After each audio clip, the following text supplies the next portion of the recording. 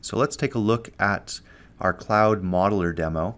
This is utilizing Siemens Parasolid on the server to generate first geometry like this cube, or if I want to, I could generate a torus. And then we're using Hoops Communicator to visualize that geometry here within a web application. We have a number of different Parasolid functions implemented here, like a Boolean subtraction. So I can subtract that torus from the body of this cube, or if I wanted to, I could blend one or more edges using the Parasolid blend functionality.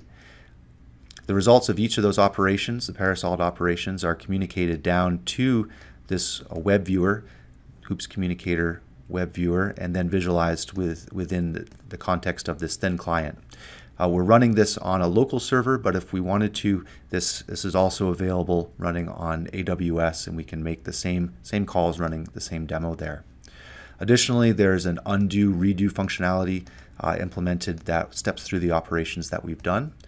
As well, if we want to, we could download the result of these operations as a Parasolid XT file.